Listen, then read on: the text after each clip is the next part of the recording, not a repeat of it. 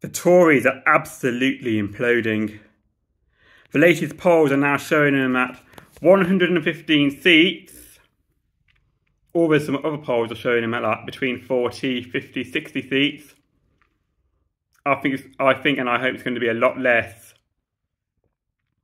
As it's got 2 more weeks to go, and we're getting closer, and the polling is going to get even larger in terms of a gap between Labour and Conservative. The Tories are going to go right down, and I hope they get close to 0 seats. And Reform. We need to make sure Farage doesn't win in Clacton.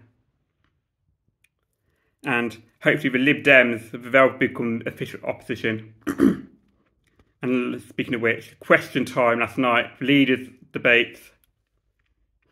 Sunak was absolutely awful.